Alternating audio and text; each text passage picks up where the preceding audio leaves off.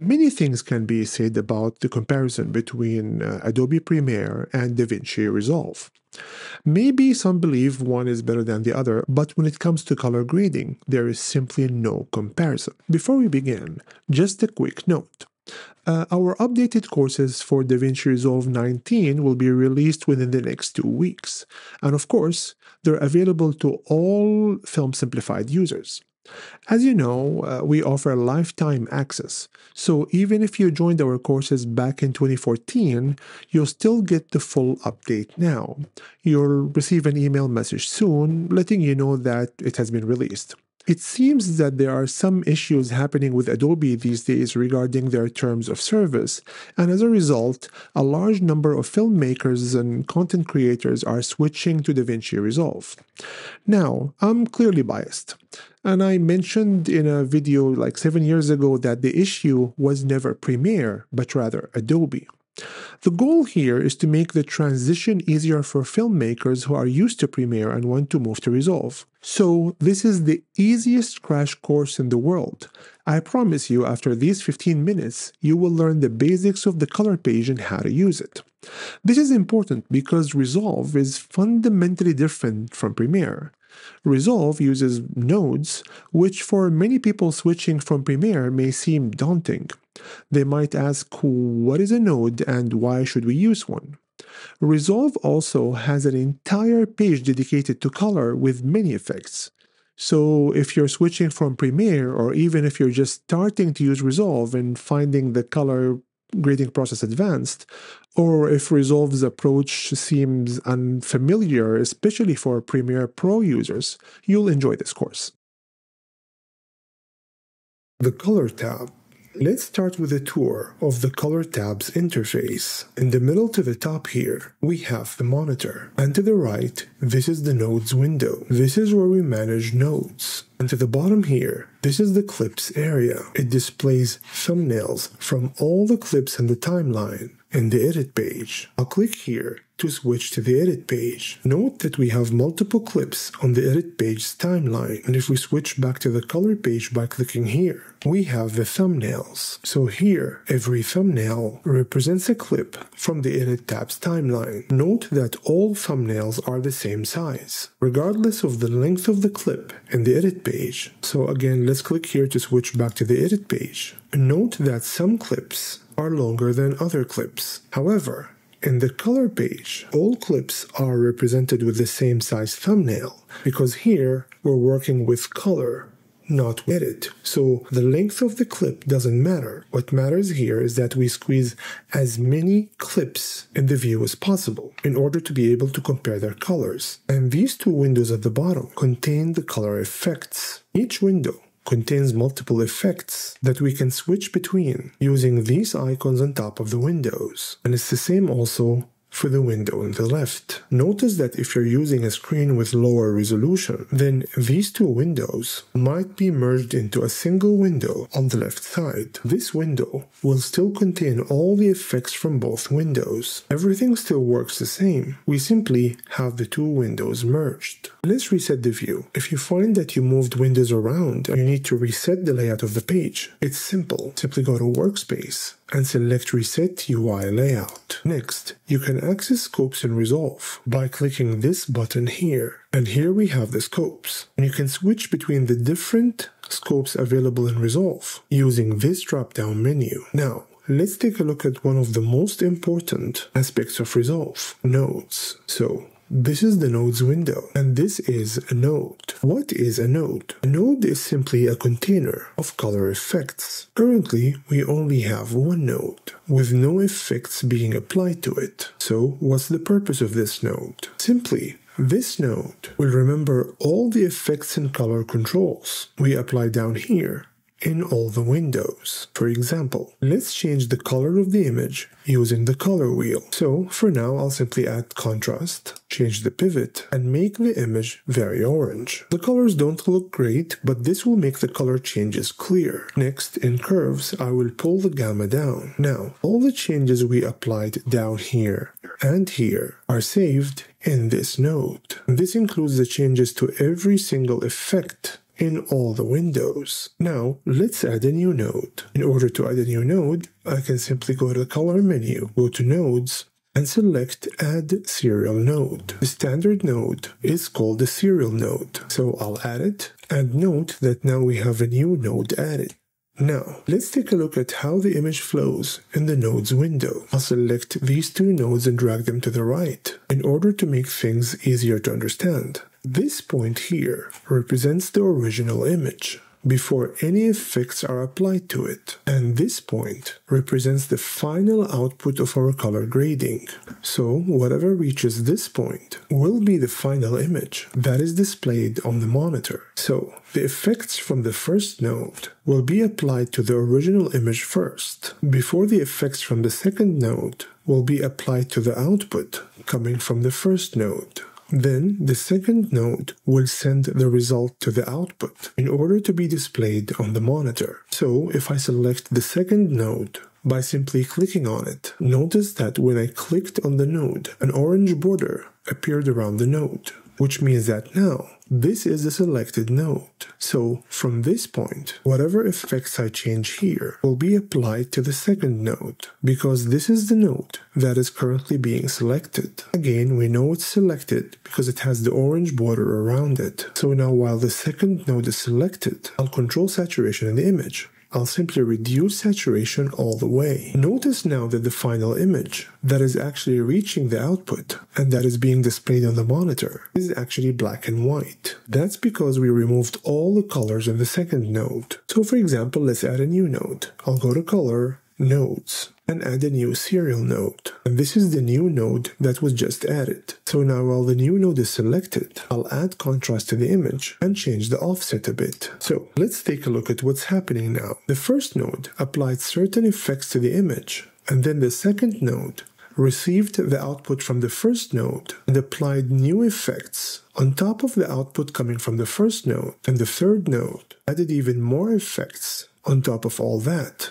Using nodes offers many benefits. The most obvious one is that you can use all the effects here, so this entire panel, over and over again. Each new node you add provides you with an entire new panel of all the color effects. And if we needed to reset the effects on a certain node, I can simply right-click on the node that I want to reset and simply click on Reset Node Grade. And this will reset all the effects on this particular node. And if I needed to reset everything, so reset all the nodes and all the effects, I can simply right-click on the nodes area and select Reset All Grades and Nodes. And this will reset the entire node structure back to its original state. Next, let's take a look at the Color Wheels window. If you do not see the Color Wheels window in the bottom left, make sure that this icon is clicked and that the first option to the left here is activated. Note that within the Color Wheels window, we have multiple windows.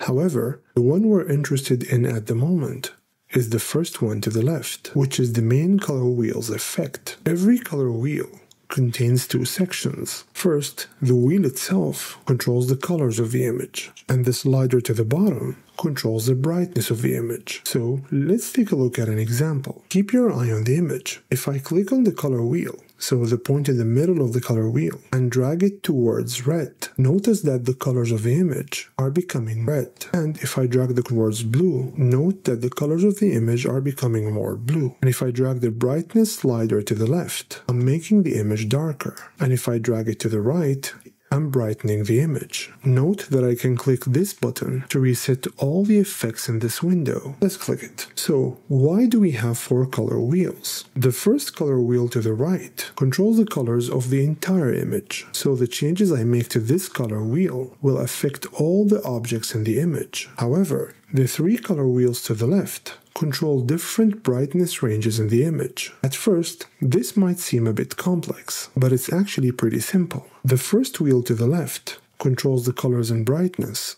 of the dark objects in the image. So for example, if I bring the brightness of this color wheel down, I'm not bringing the brightness down in the entire image. I'm only reducing the brightness in the dark areas of the image. Note that the changes I made through this wheel did not affect the bright areas of the image. Then, the wheel to the right controls the color and brightness of the bright areas in the image.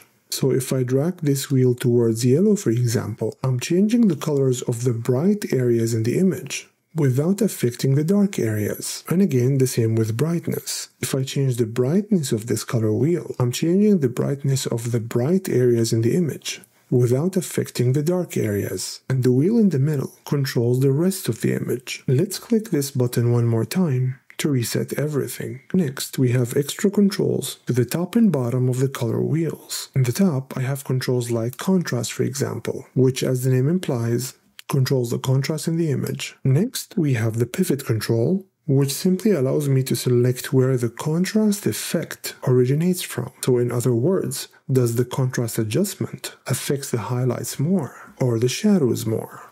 And to the bottom here, we have the saturation control, which controls the amount of color in the image. And to the top left here, we have the temperature and tint controllers. It's easy to understand what these controllers do by simply looking at the color representation at the bottom of each controller. So if I drag this controller to the right, I'm making the image more orange. And if I drag it to the left, I'm making the image more blue. And the same goes for the tint controller. Again, let's click here to reset. We have these two icons at the top of the lift and gain wheels.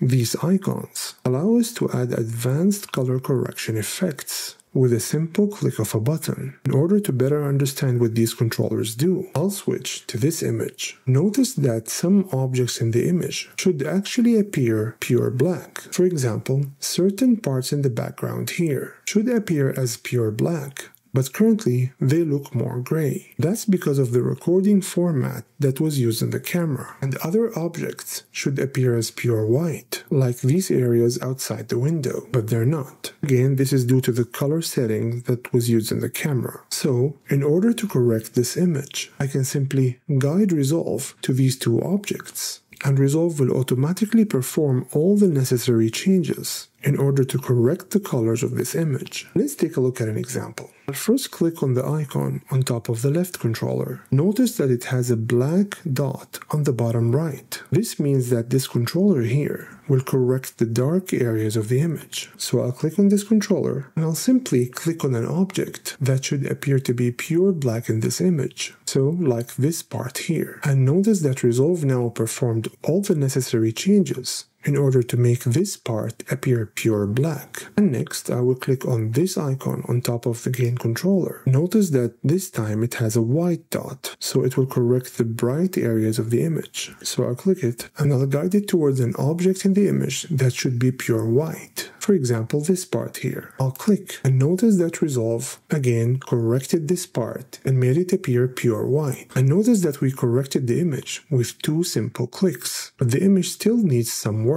So now, in order not to affect the current changes, I will continue working on the image in a new node so that we preserve the changes that were made to this node. So again, I'll go to Color and click on Add a Serial Node. And Resolve just added a new node. And note that it's selected automatically. It already has the orange border around it. Notice that the image still looks a bit green. So now I need to correct the image for the green cast. Note that the green cast in the image is not in the highlight nor in the shadows, because we just corrected both in the first node. Remember when we discussed earlier that the gain and lift wheels control the highlights and shadows of the image, while the gamma controller controls the rest of the image? This means that the green cast that we have is actually in the gamma area, because it's not in the highlights nor in the shadows, because again we corrected them a bit earlier. So now, in order to correct for the green cast using the gamma wheel, I will simply click on the point in the middle and drag the controller away from green and take a look at the image. We just removed the green cast. So look at the image before and after, before, after.